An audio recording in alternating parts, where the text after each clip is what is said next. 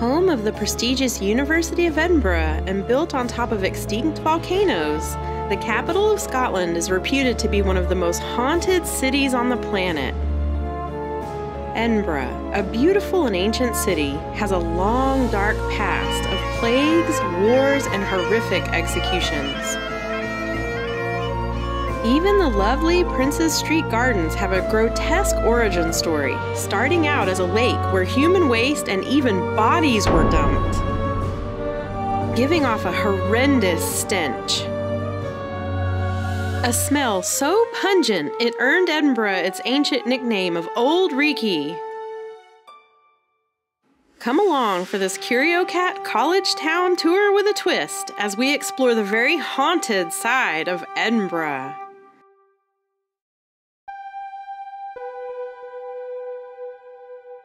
We'll start our tour along one of the most famous streets in the world, the Royal Mile, which runs through the heart of Edinburgh's Old Town, connecting Edinburgh Castle with Holyrood Palace.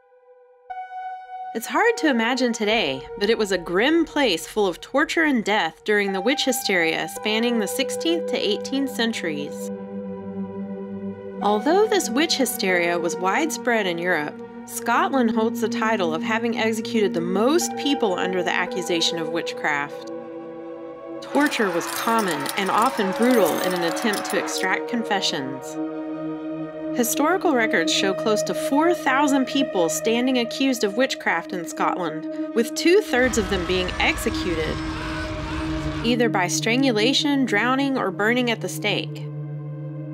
But in Edinburgh, they were also placed in wooden barrels spiked with nails and pushed down the Royal Mile before burning the barrels to ashes.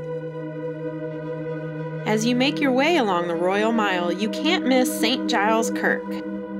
This site has had a church on it since the 9th century. And while I couldn't find any ghost stories associated with the glorious church itself, the grounds of the church held a notorious prison.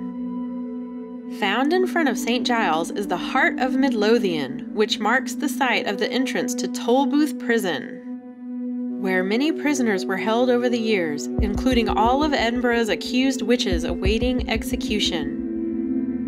A little further down you'll find gold bricks across from the Hume statue, marking the spot of Edinburgh's gallows, a place of public executions of witches, among others, and where the last public execution in Edinburgh took place not that long ago in 1864. Eventually you'll find yourself on Castle Hill, where most of Edinburgh's witches were burned at the stake. And this beautiful memorial, the Witches' Well, marks a site where over 300 women were burned, the most out of any other site in Scotland. With a history like that, you're guaranteed to run into a restless spirit or two.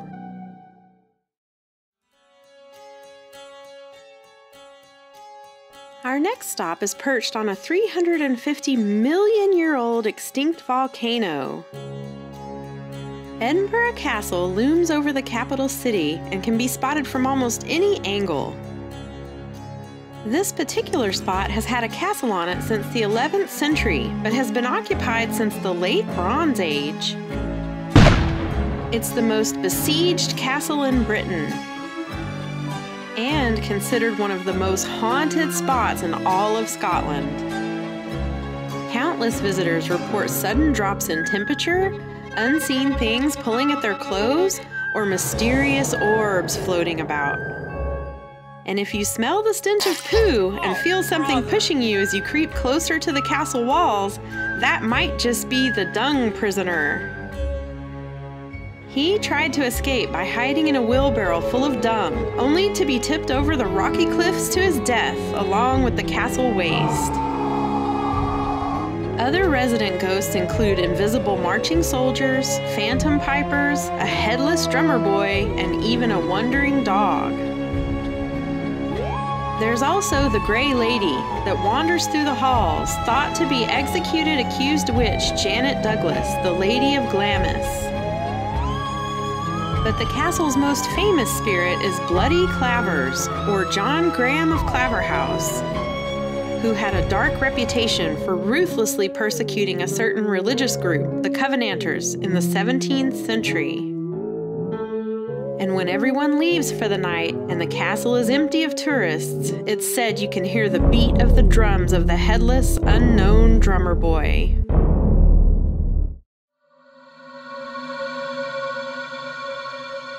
Our tour of the underground vaults began where almost all ghost tours of Edinburgh start, at the ancient Mercat Cross, with a demon story all its own.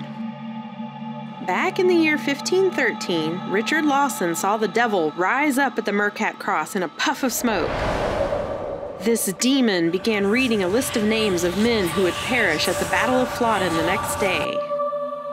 So Lawson began to pray and threw a coin to the devil and was the only man on the list that survived. So after that harrowing tale, we made our way to the cryptic maze of tunnels beneath the city streets. The infamous Edinburgh vaults were the hangout of notorious serial killers Burke and Hare, who murdered their 16 victims to sell their bodies to science, a very lucrative trade at the time. And the bodies ultimately ended up on the dissecting table of Robert Knox during his renowned anatomy lectures. Terrifying tales of angry spirits abound in these vaults and include stories of a silent man in black named the Watcher, several other faceless men, and numerous poltergeists. There's also the ghost of a boy named Jack that likes to play with you and pull on your clothes. And one of these vaults is home to a vicious, unknown poltergeist that attacks visitors. But which one is it? Fortunately, I emerged unscathed and was ready to make my way to dinner.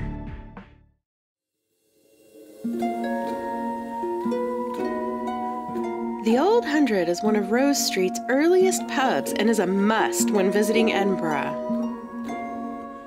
They have wonderful staff, excellent food, and a cozy pub atmosphere.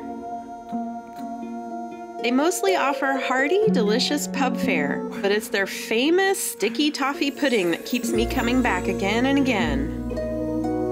I've tried many variations of this ubiquitous British dessert, and I can honestly say theirs is the absolute best in the country. Now that we've stuffed ourselves, it's time to head to our hotel. And I've chosen to brave a night at Edinburgh's most haunted hotel, of course, the Scotsman. This building housed the editorial offices for the Scotsman newspaper for almost a century before becoming the luxurious hotel it is today. The elegant rooms are grandiose to say the least, with incredible views and personal touches that make you want to stay in your room all day.